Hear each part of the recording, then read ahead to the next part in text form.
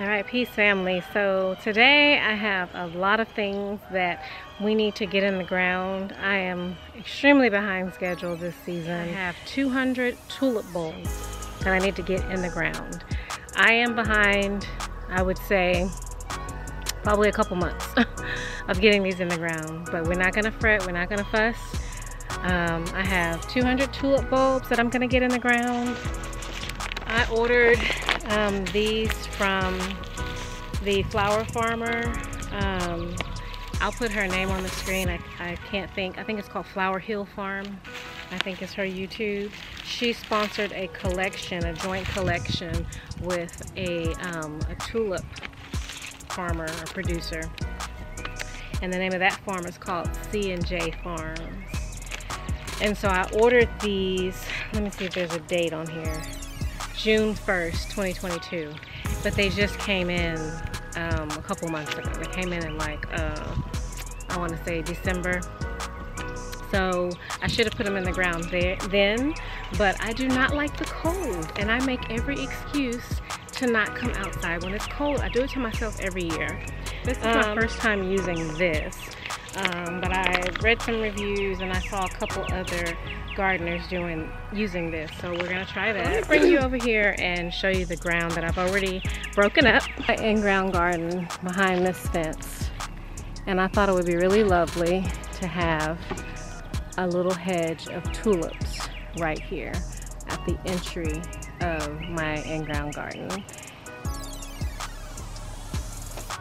I'm just gonna get this soil kind of evenly distributed in this little bed.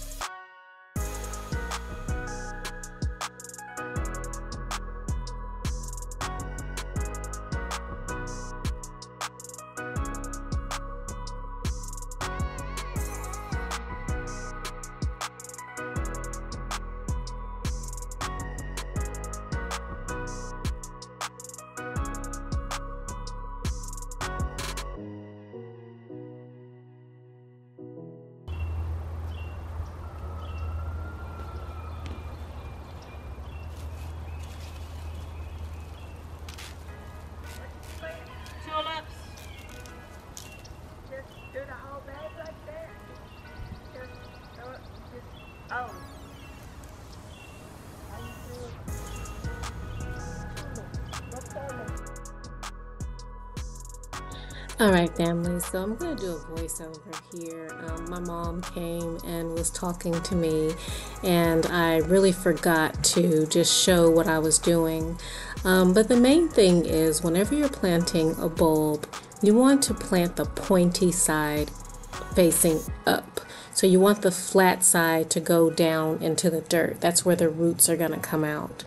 When you plant a tulip bulb, you want to plant it at least like 6 inches deep. You'll see that I'm taking some of the dirt here and putting it on top of the bulbs, and then I go back with my rake and do a nice thick layer over the bulbs. So I'm setting them down in the soil that I laid from the bag, the Happy Frog soil, and then I'm also covering them with additional native soil. And so that's the main thing. You want to make sure that you plant them nice and deep and that the pointy side is up.